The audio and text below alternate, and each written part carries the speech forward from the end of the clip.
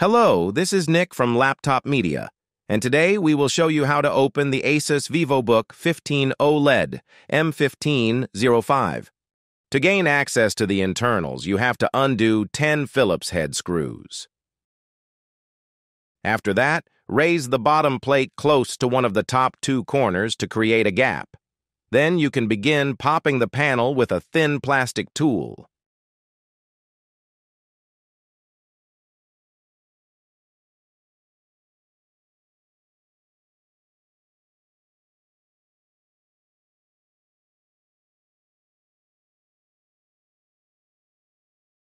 Please remember, it would be of great help to us if you just hit the like button and subscribe to our channel. That would motivate us to make even more and better videos for you.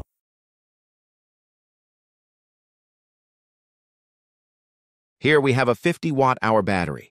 To take it out, detach the connector from the main board and undo the 5 Phillips head screws that fix the unit to the chassis. The capacity is enough for 12 hours and 30 minutes of either web browsing or video playback.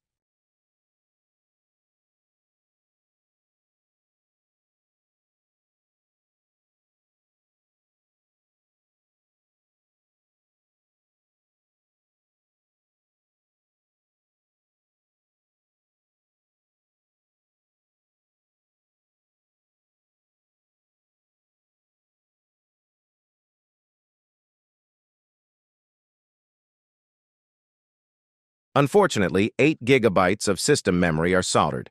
Luckily, there is one SODIMM for dual-channel mode.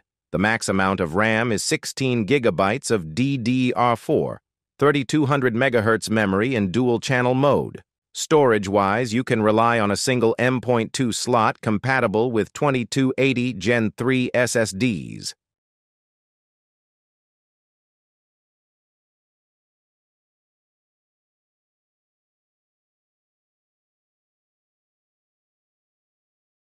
The cooling has a single fan, one long heat pipe, 2 heat sinks, and a heat spreader.